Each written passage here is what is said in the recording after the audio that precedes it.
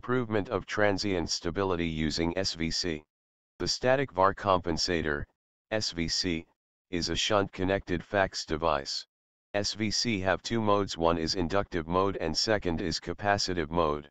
SVC generates reactive power when the system voltage is low and maintain the power called capacitive mode. SVC absorbs reactive power when the system voltage is high and maintain the power called inductive mode. SVC are used for regulating transmission voltage and for improving power quality of industrial load. SVC is made from one or more banks of switched or fixed capacitor or reactor and thyristor controlled valve. SVC is an automatic impedance matching device. SVC is connected in parallel with transmission line.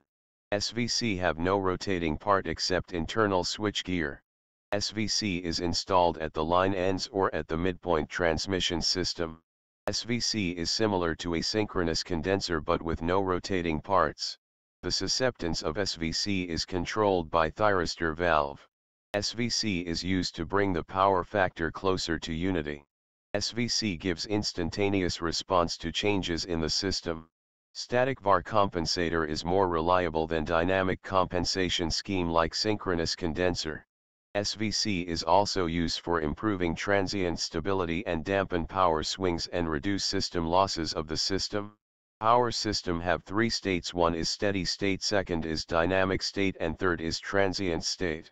Transient stability is the ability of system to maintain in synchronism when subjected to disturbance. Disturbances like sudden change in load or switching or any fault. Since shunt compensation increase the transmittable power. Transient stability improvement can be estimated using equal area criterion.